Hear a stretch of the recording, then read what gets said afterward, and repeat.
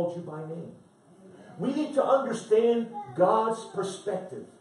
God wants us to be prosperous. The word shalom. Somebody say shalom. Shalom. Turn around and bless somebody. Say, I bless you. Shalom. Shalom.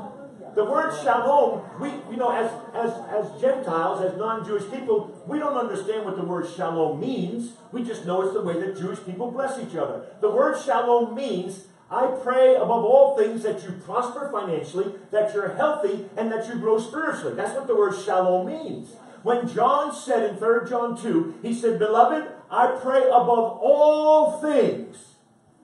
Above all things. I can't begin to really get across what God has been speaking to me. He says, I pray above all things that you may prosper and be healthy at the rate that your soul prospers. If you prosper financially and if you're healthy and your soul is in the pits, it does you no good.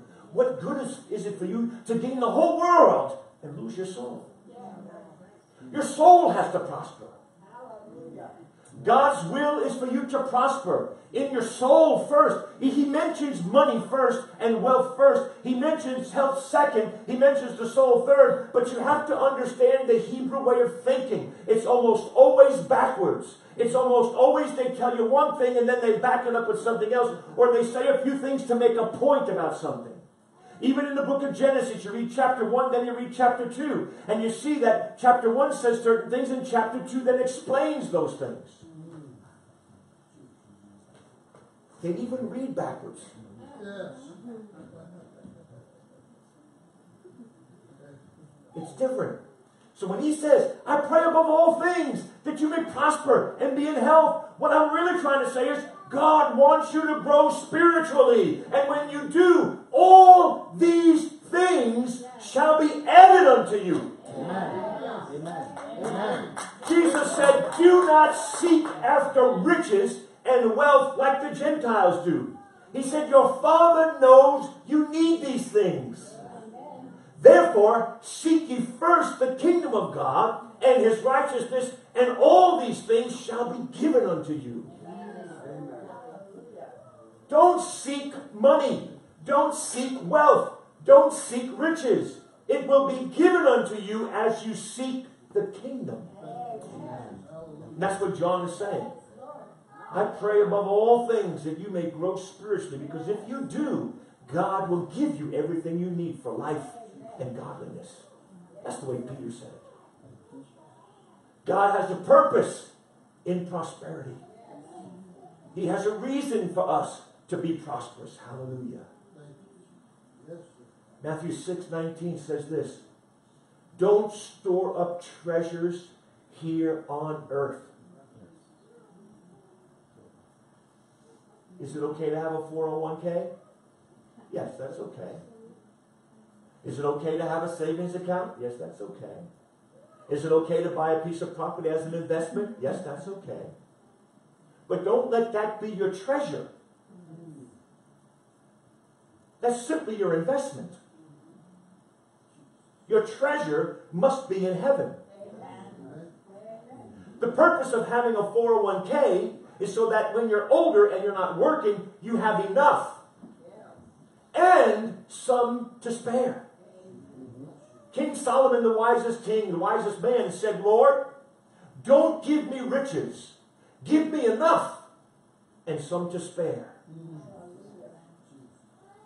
And God gave him everything. If we understood the purpose of prosperity, we would begin to prosper. Some of you are getting it. See, Angela hit something so strongly for in her testimony. I was not looking for it. I was not expecting it. I saw no room for advancement. I saw nothing. But you know what she did see? She saw Jesus. Amen. She saw her duty as a Christian employee. Her job as a Christian employee was to do the best she could do as unto the Lord. Your boss may be the crankiest, stinkiest, rottenest person in the world, but you have to serve your boss as if your boss was Jesus. And that's how you seek the kingdom. You do everything you can with your whole heart unto the Lord. Amen. Praise God. Amen. Some of you with stinky bosses, you know what I'm talking about. Most of the time, you do nothing but complain and murmur and pray the guy out. I'm God, guilty get of rid of that. that person. I'm guilty of that. I'm guilty Get of rid that. of them. Yeah. And the Lord's saying, I can't prosper you because you got a bad attitude. Yeah. That stinky person is a future Christian. If you will walk right. If you will display me openly. How? You don't have to be preaching to everybody. You don't have to keep 5 Bibles on your desk. All you have to do is live the life of love and serve. And when the right opportunity comes, you let them know why you're doing it. Back in the days of payphones, I was making a phone call. I got interrupted by the operator. She said, you have to put 10 more cents in, please, for the next 3 minutes. I said, you know what, operator? I'm going to do something. Yes. I'm going to give you that 10 cents. Yes. You know why I'm going to give you that 10 cents? No. She's getting aggravated. Because I'm keeping her on the line. And I said, a few years ago, I became a born-again Christian. You see, before that, I'd have laughed at your face. I wouldn't have put 10 cents in for nothing. But I'm going to put that 10 cents in now because Jesus changed my life. And I just witnessed to her. Now, did it make a difference in her life? Yes. Did it change her? I don't know. But it certainly gave her an opportunity to think. You need to give people the opportunity to think about Jesus on the job. When you do that, you're seeking the kingdom. You're seeking the kingdom. We got to stop super spiritualizing everything. Well, I went to work and I decreed and I declared 5 things today. Praise God. I was seeking the kingdom. Now you're just blowing your mouth off. You're just showing how much you know of the word, and you're just showing how you're up with the latest thing in the church, decreeing and declaring. It used to be believe it and receive it. Now it's decree it and declare it. These things are like things that go around in cycles. You need to have more to your Christianity than a cycle. You need to have some substance. Now faith is the substance. It's a reality. Amen? Amen. Hallelujah. Somebody ought to pray that I start preaching a little quicker, because at this rate, we're never going to get out of here today. Hallelujah. Thank you, Lord. Jesus said we have to get this. We have to get this in our minds, in our hearts, and our souls. He says, I have come that you may have life and have it more abundantly. What does he mean? He's saying, you can have an abundant life. You don't have to be a Christian to have abundance in life. But what he's saying is, I have come to give you life, and that more abundantly than you could ever get on your own. We need to let this sink in. Jesus wants me to prosper and have an abundance of life more than I can ever get on my own. So I've got to stop seeking for those things, and I've got to seek his kingdom. I've got to seek his will. Because when I seek his will, then the prayer of John the Apostle will come to pass. As my soul is prospering, my health and my finances, my wealth, will come around where God wants it to be. David said, I've been up and I've been down, but I've never seen the righteous begging bread. You see, when you're righteous, when you're walking with God, you never have to beg. You talk to the Lord, you let your needs be known, and God will make a way where there is no way. He will open up a door when you never expected a door to open. Somebody will come up to you and do something and be a blessing to you. There were people in Walmart last week, they put things on layaway. They found out an hour later that everything they put away was paid for. Somebody went in there and said, I'm going to pay every single layaway bill. And they said it's probably over $10,000. But the person didn't care. They wanted to give Christmas gifts to people. We need to start to see God is going to move in ways that we don't expect. Because we believe he wants us to be number one. He says, I want you to be the head and not the tail. The head sees where it's going. The head sees and smells what it's eating. The tail only knows where it's been. And when it smells, not so good. Do you want to be the head or the tail?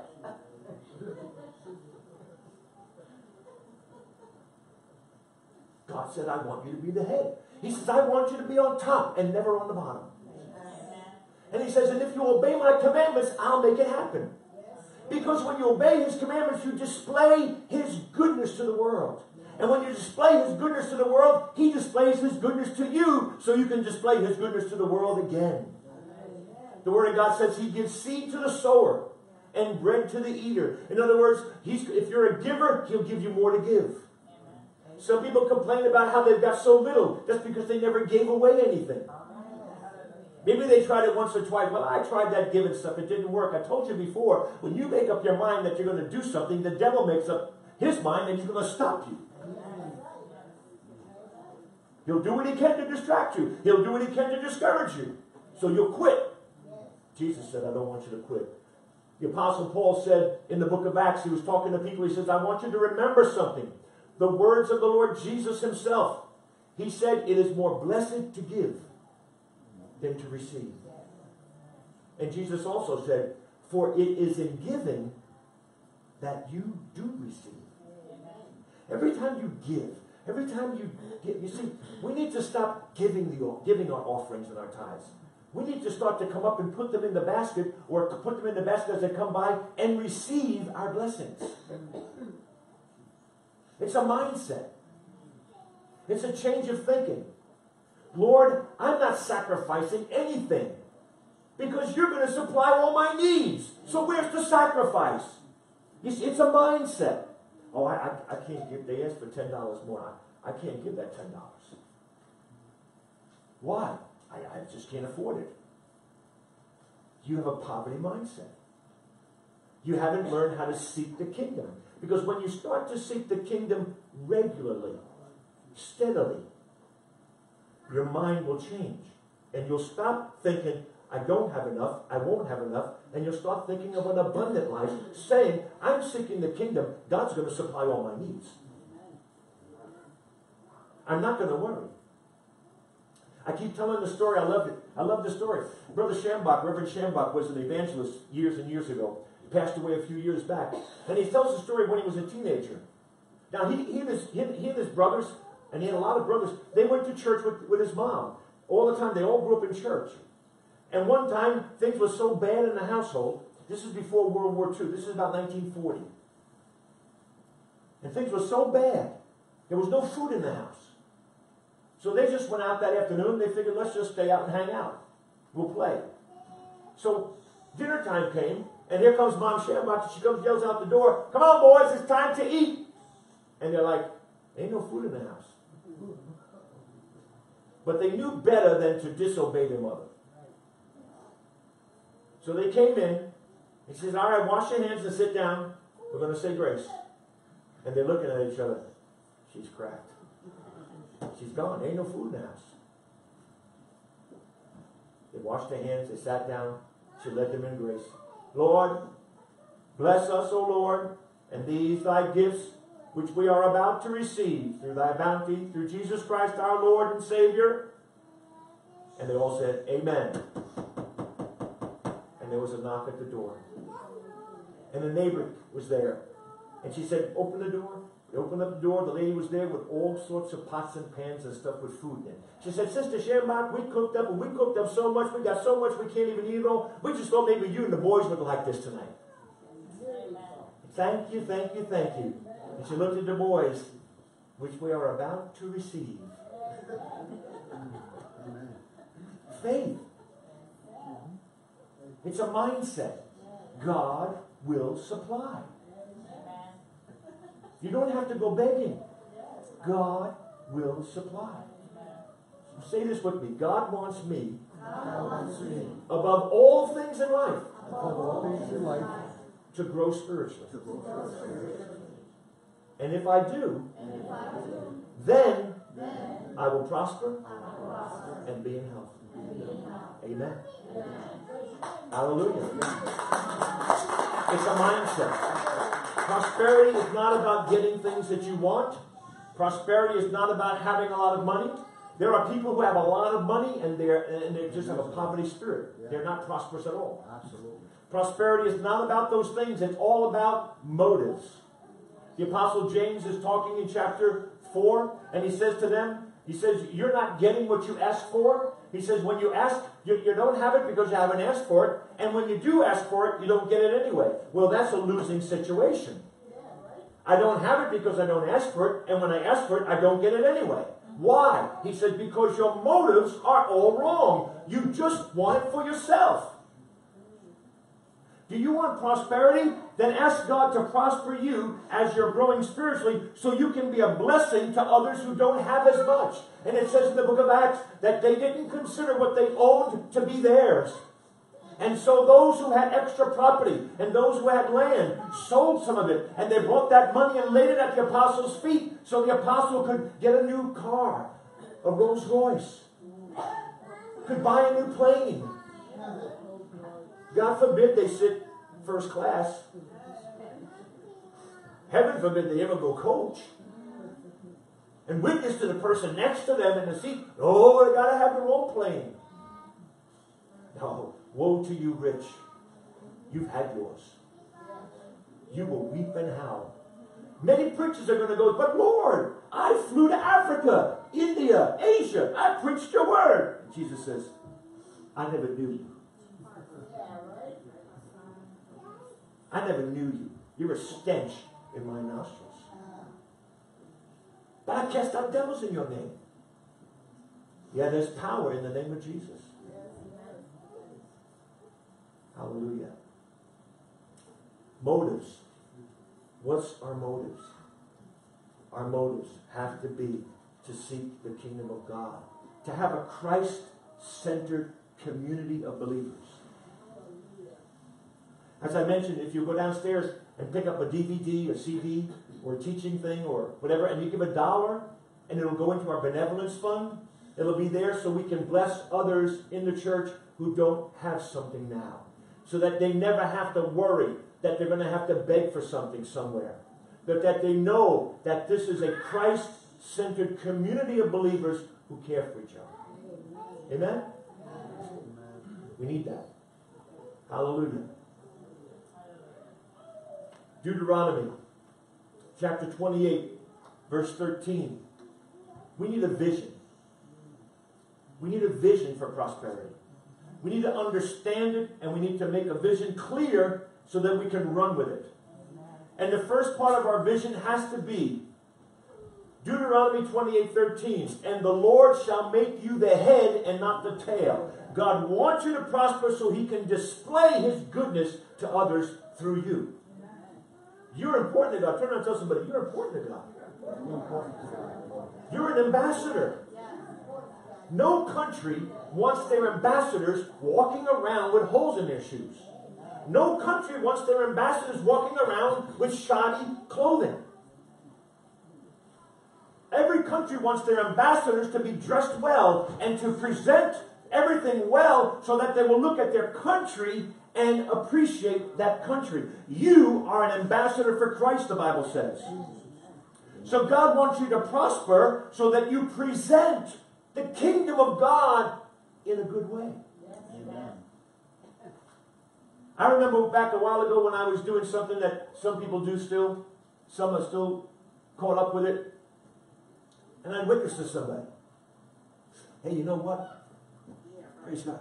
You ought to accept Jesus as your Savior. You see, Jesus gives you more power over everything. He gives you power over everything in your life. Jesus just loves you so much. He wants to set you free from every problem you have. And one day I went to church, and the preacher preached the message. And he says, all you out there talking about how you got power, and God's got power, he said that a cigarette has got more power than you. And I was like, uh-oh, that's me. And I began to struggle. How can I quit? And I tried quitting. So I switched from Lucky's to Salem's, which I hated. Smoked a couple of packs of them. Bought them by the carton. If you're going to buy something, buy a lot of it so you get it cheaper. Hello? You know who I was back then? Mr. Cheap. I had a carton, so I'm like, now I'm stuck with these cigarettes. I don't like them. So I broke the filters off and smoked them backwards. I said, that didn't work. Switching brands didn't work. I'll have to smoke less. So I smoked less, and then later on I chain smoked. I got to the point I'd light one up and say, I'm not smoking no more. I'd throw it out the window of the car. Then I go a block and I turn around and go back and get it. I was bound. But God set me free. You know when He set me free? When I put it into a kingdom perspective. I said, Lord, I cannot represent your kingdom properly if I'm addicted to cigarettes. How can I tell people you are more powerful than anything when I'm chain smoking and I'm addicted to this? And that works for alcohol, that works for drugs, that works for pills, that works for food, that works for chocolate, that works for snacks, it works for ice cream. I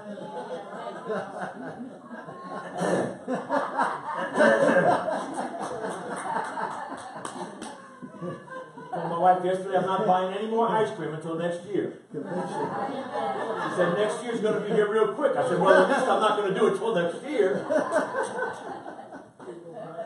But when I got the kingdom perspective and I said, Lord, if I'm an ambassador for Christ, tell somebody, I'm an ambassador for Christ. I am an ambassador for Christ. I represent the kingdom.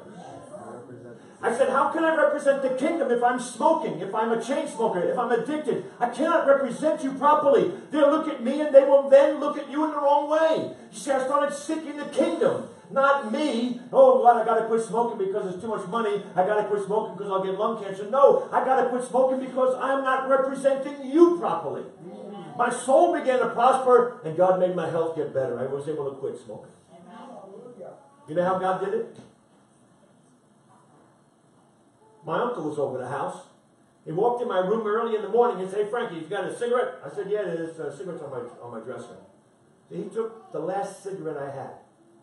I had one cigarette left in that pack. And when I got up after I groggily wiped my eyes, I said, I didn't say anything nice, like, oh, thank you, Jesus. I said a few, exclamation point X, a couple of expletives. I said, he took my last cigarette. And the Holy Ghost said, now you never have to smoke again. And I was sitting there dumbfounded, like, I never have to smoke again? He said, yeah, if you never ask for another cigarette, you will never smoke again. Because if you go to the store, you have to ask for them. If you want to get one from somebody, you have to ask them. And he said, you never have to smoke again. He took your last one, you're free. And I was like, praise God, I'm free. Amen. God will set you free in ways you didn't expect. That's right. Amen. Hallelujah. Hallelujah. Deuteronomy chapter 8. But you shall remember. Thank you, Lord. We'll remember it. You shall remember it is the Lord thy God that gives you the power to get wealth, not yourself. It is not your ingenuity. It is not your good looks. It is not because you were able to sashay in and get a raise. It was the Lord thy God who prospered you. And remember that. Because Moses said to the people, you're going to reach the point where you're going to forget that it's God who gave you everything you have. And they did. And they got enslaved by the Philistines. And the Amalekites. And the Hittites. And the Jebusites. And all the ites. Matthew 6:33, but seek ye first the kingdom of God, and all these things shall be added unto you. Beloved, I pray above all things that you prosper and be in health as thy soul prospers. These four things, these four scriptures, 3 John 2, Deuteronomy 28:13, Deuteronomy 8:18, Matthew 6:33, they make up the vision, the fourfold vision, north, south, east, west. You've got the whole thing covered with these four verses. God wants you to be the head, not the tail. He wants to give you the power to get wealth. He wants you to seek His kingdom first, and He wants you to be spiritual. And as you are, you will prosper. And when you get this in your mind begins to change. Solomon asked for wisdom. Amen. And he got wealth. Yes. And wisdom. Yeah. He didn't ask for wealth. Nope. He actually prayed, Lord, just give me enough for myself and some to give away to others. Yeah. And God gave him wisdom. The purpose of wealth is so that you can be a blessing. Amen. Get that in your head. The purpose of wealth is so you can be a blessing. like God. God has everything. And he gives it all away. He doesn't hold back. He's not afraid if he gives it, he won't have enough. Amen? God wants you to be like him. A giver. A philanthropist. Who was it, Lord? John D. Rockefeller? No. A railroad magnate. Corn? Not Carney. One of these, back years and years ago. Think of his name later. He was one of the wealthiest men in America. Owned the railroads. He saw that things were changing and he invested in railroads and oil. And because he invested in the railroads, he became one of the richest men in America. And he testified one day. He said, I would never be able to tithe $1 million if I hadn't tithed my first paycheck of 25 cents.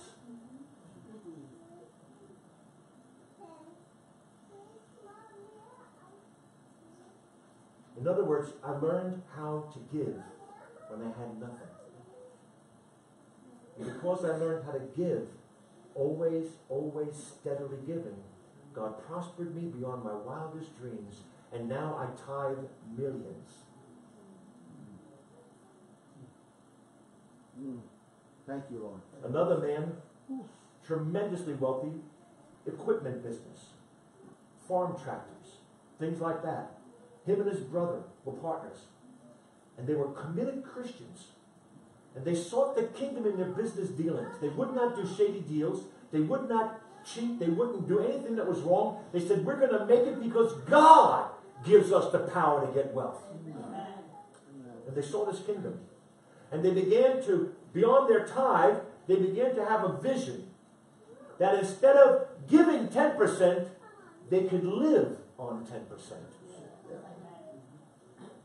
And as the years went by, they were able to tithe 10%, 20%, 30%, 40%, until they finally reached the point where they tithed and gave away 90% of their income, and they lived on the 10% that was left. Amazing. Yeah. They remembered the Lord God. They knew that if they gave and sought the kingdom first, that he would prosper them. They knew that above all things, God wanted them to grow spiritually. And if they did, he would take care of all the rest. They had that vision. We need to get that vision and get that understanding. The world says it's not about how much money you make. It's all about how much you keep. That's what the world says. You'll see it on TV. You'll see the commercial on TV about the insurance company that says it's not about how much you make. It's about how much you keep. That's what the world says. But God said it's not about how much you make. It's about how much you give away. And it's not just how much you give away. It's how much you can give and keep on smiling. For God loves a cheerful giver. Amen. Come on, give God some praise for that. Hallelujah. God loves a cheerful giver. I just want to tell you a few things that Jesus says. Jesus says this. It's not about how much you keep. It's about how much you give to advance and establish my kingdom on the earth. When you put my kingdom first, I will give you everything you need, and I will give you life, and that more abundantly than you could ever get by yourself. When it comes time to give, the apostolic perspective, the Jesus perspective, it says, Lord, everything I have is yours. I'm willing to give everything to you. How much should I keep? When there's a love offering being taken, when there's a special offering being taken, that's the attitude. You get the wallet, say, Lord, it's all yours. I'm willing to give it all. Because I know you'll take care of me. I know if I seek your kingdom, so just tell me what to keep and I'll give the rest. It's not, well, I've got a 20, a 10, 2 5s, and 4 singles. I'll do Christian roulette. Oh, I picked the 1. Praise God, I picked the 1. Hallelujah. Oh, well, I'll be generous. I'll give 2. It's not that. It's not playing games. It's just, Lord, it's all yours. I've seen people hundreds and hundreds and hundreds of times, when it comes time to giving, for some reason, they just give it all. And immediately, God begins to bless them. Not because they were looking to get. You see, you've got to stop giving to get. The preachers on TV and the preachers on radio and the preachers you'll hear about all the time, they keep on saying, if you give, you'll get. If you give, you get. Just give 100, you'll give it 1,000. God will give you this and God will give you that. You just give and get. You give and get. You give and get. Wrong motive.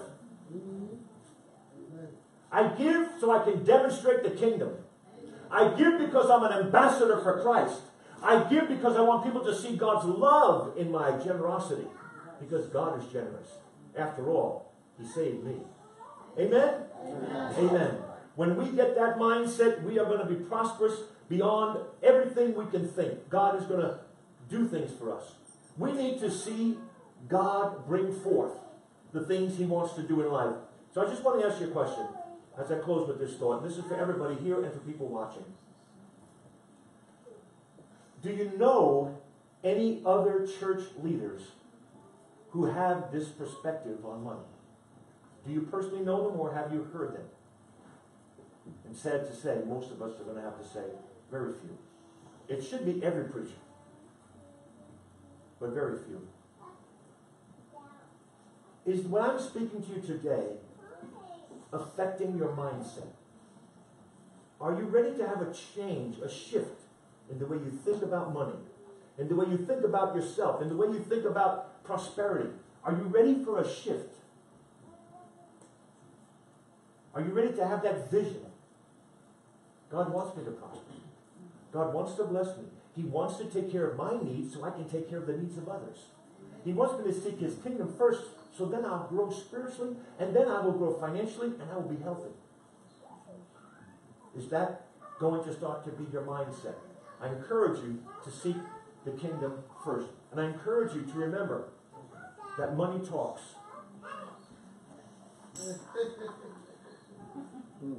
What's it saying to you? What is money saying to you? Let's stand up together. And let's pray. Hallelujah. Our Father, who art in heaven, hallowed be thy name. May thy kingdom come.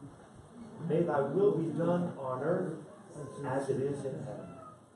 Give us this day our daily bread. Forgive us our trespasses, because we forgive those who trespass against us. And lead us away from temptation, and deliver us from the evil one. For thine is the kingdom, and the power, and the glory, forever and ever. Amen. Father, in Jesus' name, I bless your people. Lord, I lift my hands up and I say, may the Lord make His face shine upon you. May the Lord begin to lift you up on high.